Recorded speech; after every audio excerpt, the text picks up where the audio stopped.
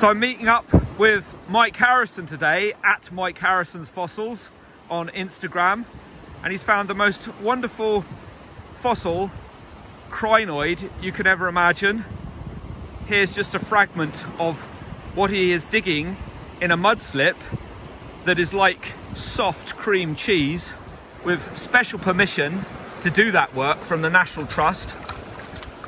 There's no digging in the cliffs in situ, but look at this wonderful fossil that he's working on at this juncture. I'm going to be showing you all of this amazing dig today on YouTube. This is a fossil crinoid, sea lily, it is also known as.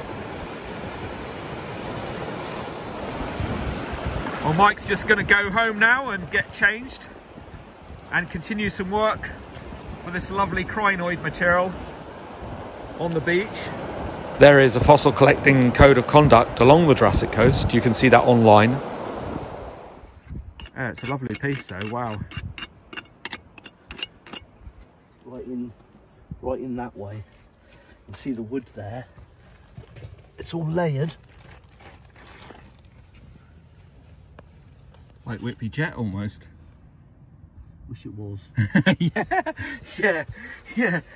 Seaman Whitby Jet finally arrives on the Jurassic coast. Not friable, not crumbly, and falling apart. If we just clean this off, we can photograph it to get the bits back together in the workshop.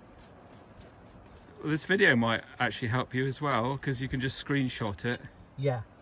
Well, I'll lift one or two of the pieces now if you like, and see what we've got. Well, I'll take some photos first. Where's the camera? You've got a real jigsaw on your hands here, though. I'll lift a couple of pieces now if you like. So have you got some pictures this end? Yes, yeah, I'll just turn it on here and just steady up on it again.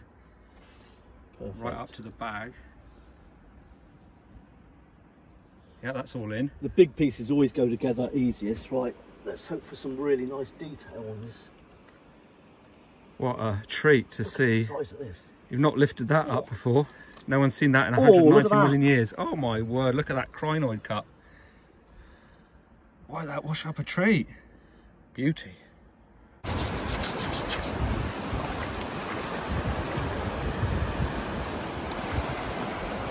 Wow.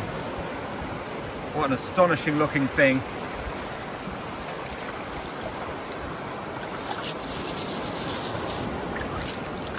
Tiny bit of sand there. A little bit of sand, the attrition of the sand and sea, scrubbing that wonderful fossil up.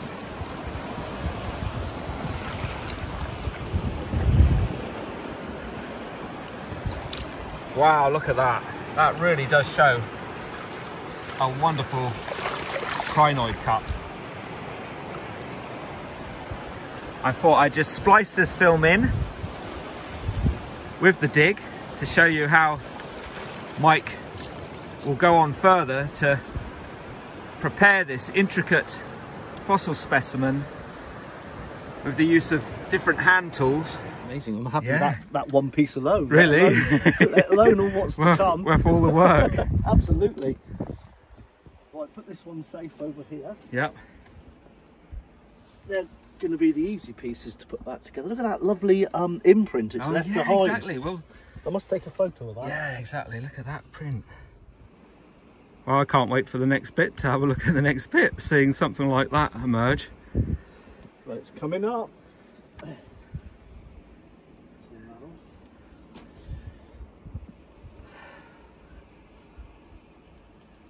Remember those two pieces there.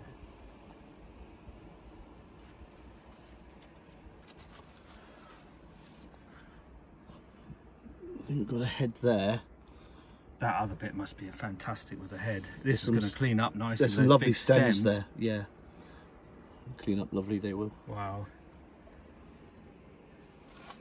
What an amazing first sight, seeing an actual crinoid cup come out, being revealed for the first time in all those millions of years. Another Jurassic age. We'll take the little piece out from little cheese wedge.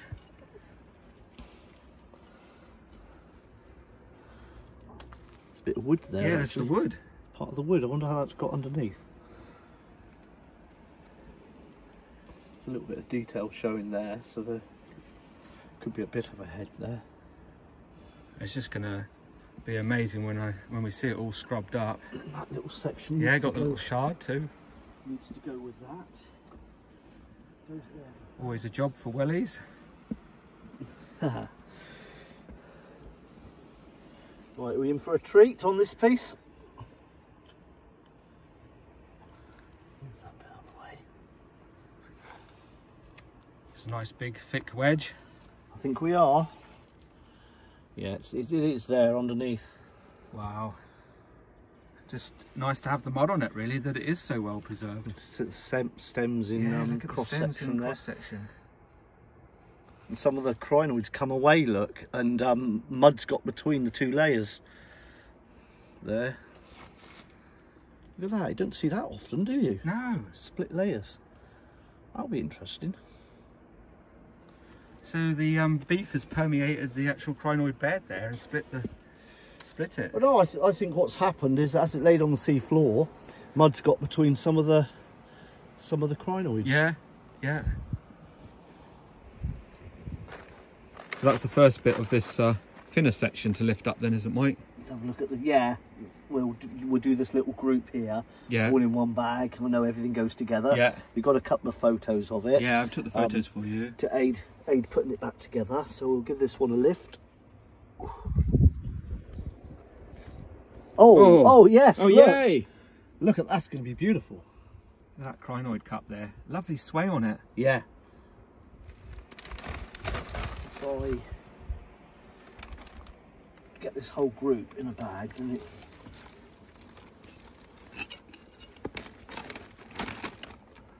one.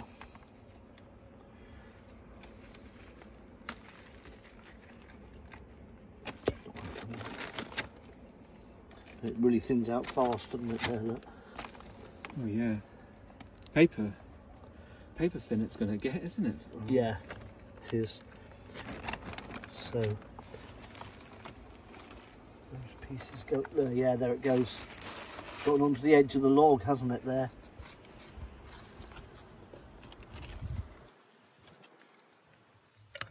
Oh, it's a bit come off. Oh, that's nice. Wow, really good relief. There, I'll put it onto a nice thick piece as well. Yeah. That'll scrub up a tree. Lovely crinoid heads on the bottom of this piece. Let's see if it comes out.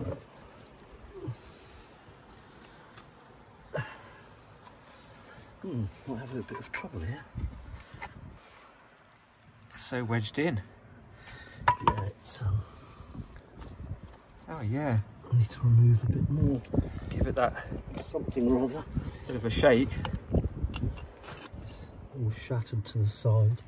These pieces might come out easily.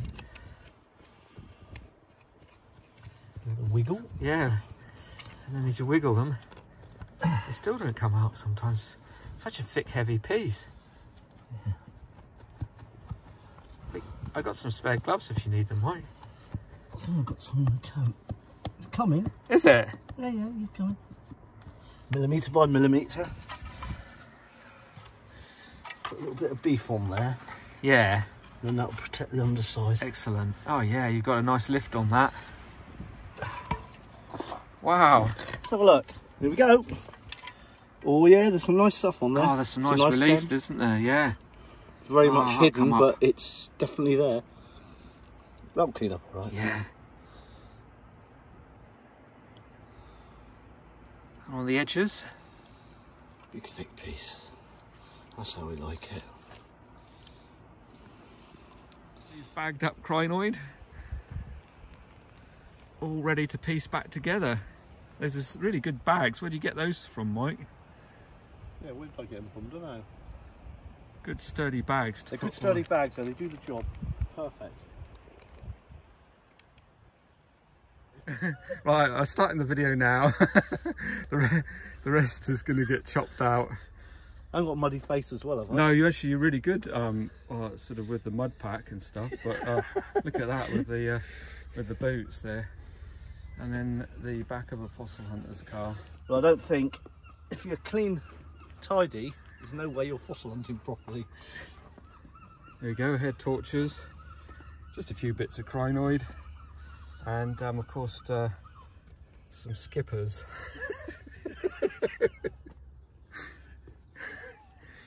For lunch. An advert for John West there. Yeah, better not, otherwise I'll have to do yeah, why would we want to advertise that? Are they nice though, Mike? Not bad. Yummy. So as long as you don't dig in the cliffs in situ, you're allowed to take the fossils that wash out along the shoreline, the sea doing the work for you. And it was amazing to see Mike Harrison today doing the work out here, finding that crinoid, that exemplary piece of fossil material, absolutely stunning. And what I'll do is show you some amazing fossils too later on in my YouTube videos that we've both found, and we'll talk about those. So thanks very much for watching. Please don't forget to like and subscribe. Thank you.